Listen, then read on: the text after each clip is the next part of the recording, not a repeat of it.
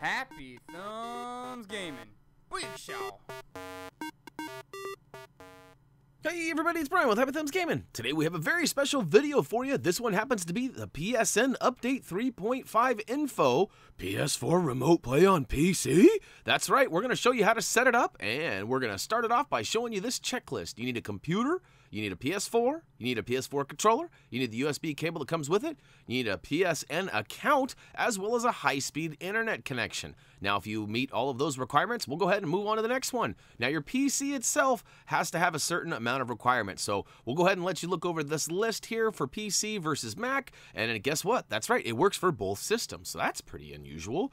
And, all right, we're going to start off by heading over to Google, and we're going to just Google up remote play software for PC. Now, a quick search actually finds us a whole bunch of things, including some info on 3.50, but we're just looking for this link down below here. We're going to actually put this link in our video description, but if you are using Google, easy for me to say, you're going to want to look for this specific link. Go ahead and click it, and you'll know you're at the right place if you see this screen here. So, because we are on a Windows PC, we're going to go ahead and choose that and get that downloading.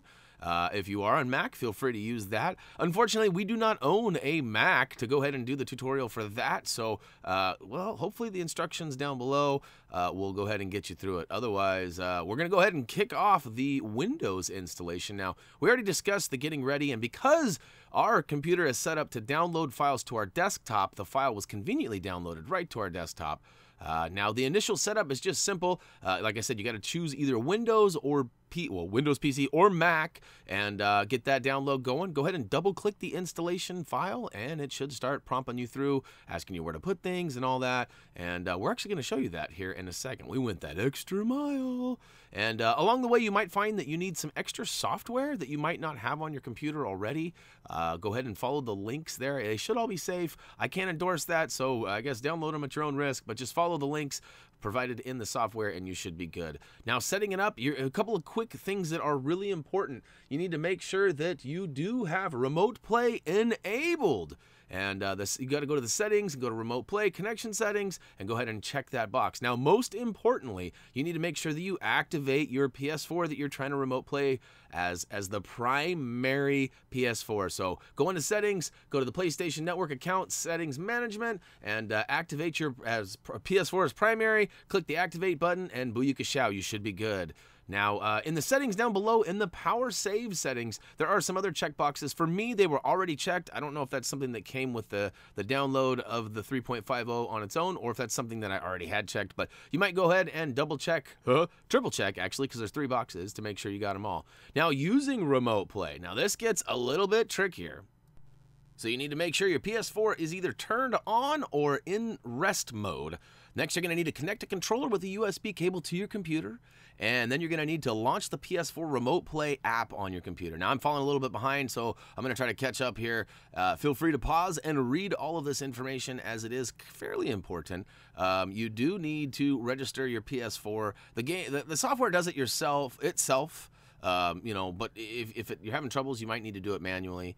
There is some information here as well on how to connect if it is not working. And again, the link up top is going to be the link that you need to follow in order to get all of this information. And all we did to find it was just Google remote play software for PC. Now, most importantly, PlayStation.com/support is going to be your final resort. Hopefully you won't ever have to go to that. But all right, let's go ahead and double click the file that we downloaded now, and we'll see what happens. All right, first we get asked by the computer if it's something we want to do, and look at that. Norton Security has scanned that, and it does say it is safe. Now, I know not everybody trusts Norton, and everybody's got their own preferences, but we're going to go ahead and trust that Sony put out something that's not going to dump a bunch of malware or spyware onto our stuff. But all right, now we always recommend that you read the end user agreement, but you know, the EULAs are pretty long, so we're going to scroll through it and pretend like we are a speed reader and just hope again that we're good. And take note too, there's Microsoft as well as Apple noted in this on a PlayStation. That's pretty weird. All those together and one happy family? Maybe someday, huh? All right, we're just clicking the buttons telling it where to put the files and how to install it. And once it's all complete, you can see we've got a new file here on our desktop. We're going to pull that down so we know which is which, and we're going to move this file into a folder we've got called Desktop Junk. Because we'd already gone through this once in an earlier setup, we had a file already in there, so we had to just go ahead and overwrite the original file. But now we've got to double click on our software here to open it up, and look at that, our app's ready to go, but hey, our PS4 is not. So we're going to switch over to the PS4 here, and you can see we're waiting to update the system software, which prompted as soon as we turned our PlayStation on. Here you can see we've got a bunch of new features, including some new create event options for the calendar. You can play together for the party. And basically, they strengthened up a bunch of features that were already in existence. And of course, most importantly, you now have access to remote play from PC.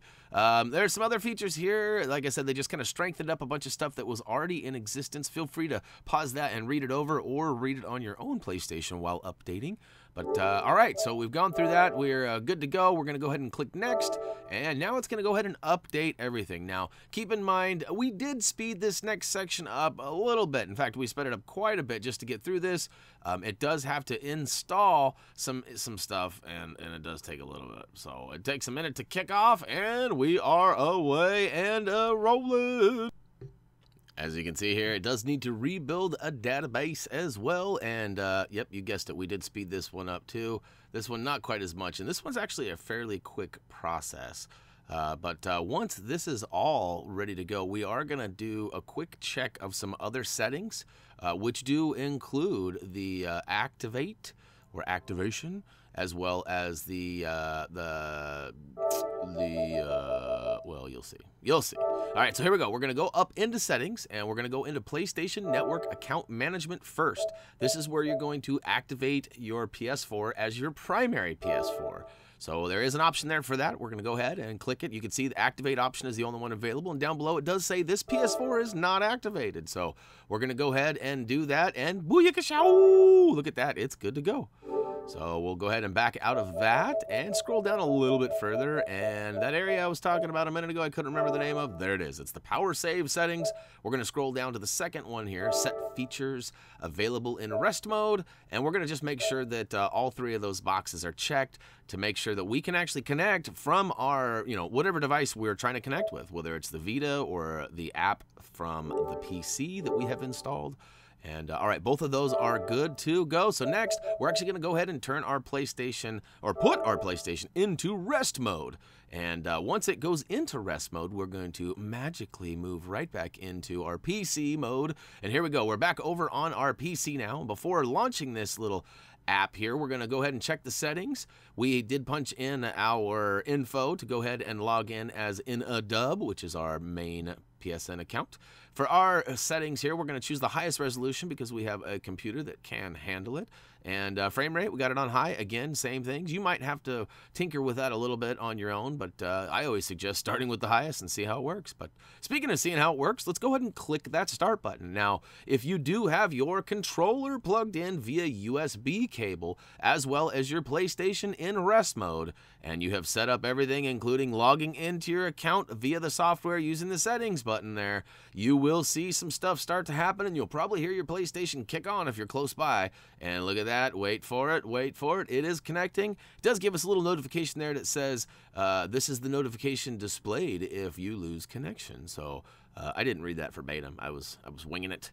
As you guys probably remember, my preview window is not giant, and some of that text is a little hard to... Oh, look at that. There it is. This is no trickery, I promise. This is not my software I use to record or anything like that. And speaking of which, I had some weird issues with the software I was capturing on my PC with. So there's a little bit of ghosting that happens in a minute, I think. We'll get to that when it happens. But all right, we're scrolling through. I was actually really excited, and I had everything planned out really well until this point. I was kind of like, oh no, what game do I play? And, knowing that some games are not remote play compatible, I started thinking about it, and I was like, okay, should I play Marvel? No, it's probably not compatible. What's going to be the most compatible game I got? And, yep, Call of Duty Black Ops 3, I knew already that it was capable of remote play, so I went ahead and clicked that and loaded it up. Now, here's the thing. If you move your mouse around, you can actually, you get this little menu that pops up down below, and you can click those, and you can see I'm actually using my mouse to check the XMB, or the main menu. Sorry, my bad. It's not the XMB anymore, but, you know, you can select the options and share. You can do all sorts of things with just your mouse, but it certainly helps having that. Well, you actually need the controller. I don't think you can play. You know, whoa, that's mine. I just blew my own mind. Maybe you can play with keyboard and mouse. I did not even think about that. So, all right, we sped this up too. I don't know why it always takes us forever to check the files and download that info. Maybe it does for you as well. We're going to go ahead and zap right on through. I got to be honest, I don't play this game very much, as you can tell by my rank. It's been quite a while since I have played it, and ooh, a new map. I don't even know that I had played this map before, but look, we're proven. We got live action Call of Duty. We can move it around. You know, if you want to open up some emails or move some things around, pull some programs up, you're welcome to do that. See, look at that. We pulled up our thing there. We actually pulled up a bunch of sensitive data, and we had to remove it. And no, I'm just kidding. What ended up happening was we just moved along. And if you need to check some emails, check some emails. But you're not here for that. You're here to watch me play PS4 remote play on PC. And you're about to see me get owned in high def on my very own PC. So, all right, loadouts don't matter. I got a gun. It's got bullets. Let's go kill some. Well, let's go attempt to kill somebody and get shot in the process. That's ultimately what happens. I was hoping I was going to put on like this mega awesome display of ownage, but no such luck. But yeah, it is really cool. I will say, I don't know how often I will use this feature.